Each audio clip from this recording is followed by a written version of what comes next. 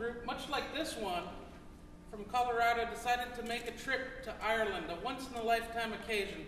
And they wanted to hear as much Irish traditional music as possible, to bring new music back to play, and to just experience the music in every way possible. And so one of the leaders of the ensemble was a fiddler, and he knew of one of the most famous Irish fiddlers from Ireland named James Byrne. And so when they got to Ireland, he asked at a lot of venues, where do I find James Byrne to listen to his music?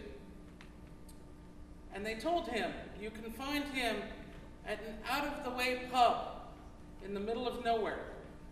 And so this whole group of Americans descended on this pub, and they gathered there. And they began to just wait for James Byrne to arrive, hoping that he would play.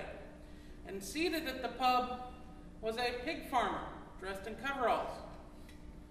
And so they joined him and they began to drink together, and all of a sudden the pig farmer says, why are you Yanks here?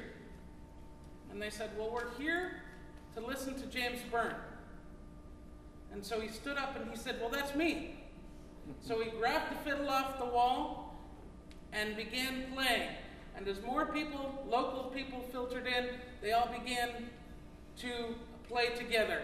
And so the Americans were treated to a wonderful night of James Byrne. So we want to play 3 tunes to you, ending with the tune James Byrne's.